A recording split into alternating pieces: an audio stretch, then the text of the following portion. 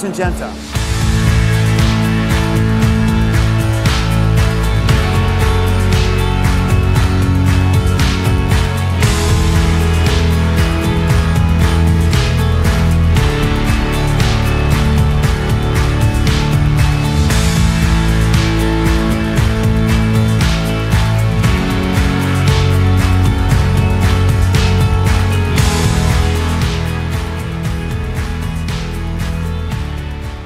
Hello everybody, my name is Ruud Kaagman and I'm going to tell you something today about a new introduction and innovation of Syngenta.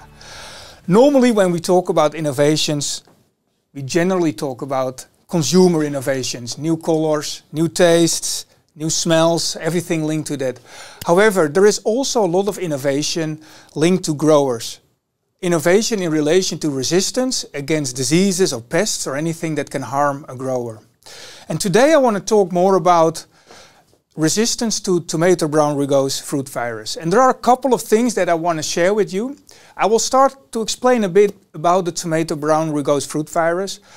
I will tell a little bit about the journey of Syngenta in screening and finding resistance, and finally bringing it into a variety, which is the introduction of our variety Lancer. And then I will tell you a bit more about the next steps and some of the points that we shouldn't forget. Now let's talk about tomato brown rugose fruit virus. This virus has a significant impact on growers. Growers can lose up to 70% of their produce due to the virus. The virus is spreading really rapidly and it is very persistent. It has a high impact on growers. It's part of the Tobamo virus family and has a significant impact on how the crop is evolving, what the plants look like and what the fruits look like. So the growers can lose a large part of their produce. And this is growers around the world. The disease originated 5-6 years ago in Israel, Middle East, Jordan, but it is spreading rapidly. It's existing now in IAMI, in Europe, in Middle East countries, but also in the Americas, North America, South America, Canada. And it has a significant impact. But it doesn't impact only the growers, it's also impacting the whole industry. Think about plant raisers that have to do everything they can to prevent the virus coming into their glasshouses, to make sure that the virus is not spreading from one young plant to another young plant. Think also about governments. Governments are trying to protect the growers in their countries, and they come up with all kinds of rules to make sure that the disease doesn't spread itself in the country. But think also about the seed companies themselves. It's a lot of additional testing in seed production, when the seeds are harvested or the fruits are harvested, to extract the seeds, to bring the seeds to your factory or your plant where you do your cleaning, treating, but also testing before you can even ship it to your customers around the world. So it has a major impact on the whole industry. But seed companies have been looking for resistances since the existence of the virus. And how does it work? Well, in Syngenta what we have done is we immediately started screening for resistance. So we checked all our commercial hybrids. We checked our lines. We also checked wild germplasm. We were looking at what industries are doing or institutes are doing to see if we can collaborate. And the good thing is we find a lot of variances. What does it mean? It means that we found plants that show resistance. And then the actual work starts. We used our technology to identify which genes in the plant give the resistance. And we found several sources of resistance to the tomato brown rugose fruit virus. And what we have done is, those resistances, we've tried to bring them into our lines that we use to make hybrids. So we made a lot of crosses and we tried to do that as soon as possible because we know there is a significant need in the industry to have resistance varieties. And that brings me to the introduction of our first resistance variety.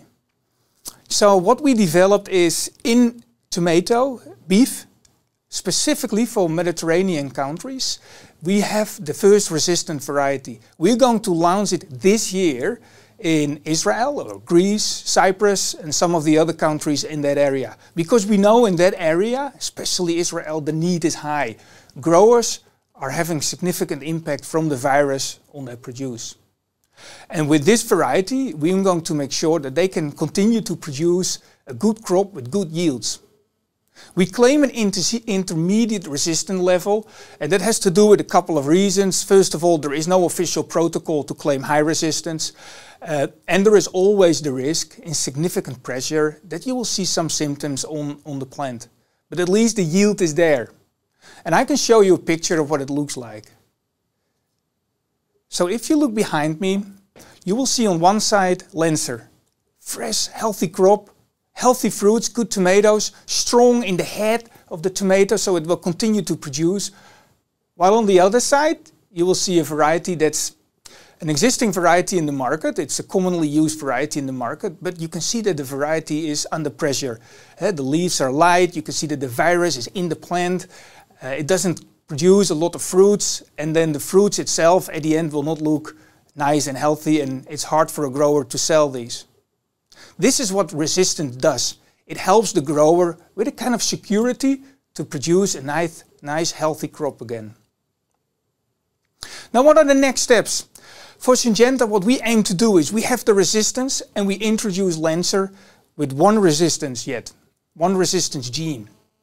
What we are going to do is we are going to launch new resistant varieties from now on every year into the market. We're going to use the resistance in all the segments that we breed for. Syngenta has more than 20 breeding programs, and in all those 20 breeding programs, eventually we're going to make sure that we have the resistance. But as we have found different sources of resistance, we're going to combine them. We're going to combine the resistances to make sure that we have durable, high resistance for the growers. And why is that so important? If we depend on only one resistance and the virus is mutating, it means that you can lose the resistance. With combination of resistances, you create durable but also high resistance for our growers, so they can continue to produce a healthy crop. Now, what we shouldn't forget, very important, is it's not only the resistance. We need to make sure that we keep strict hygiene measures. We as seed companies do that. We continue to monitor in production, treating, cleaning of the seeds. Before we send the seeds, we go and continue to monitor that the seeds are clean of the virus. But it also means for the growers that if you have a resistant variety, it's not the end of your hygiene measures. You need to continue with the hygiene measures because otherwise there is the risk that the virus will mutate and it will come back. That's why it is so incredibly important. So I hope that I made you enthusiastic about our new introduction, the launch of Lancer, the first highly resistant variety.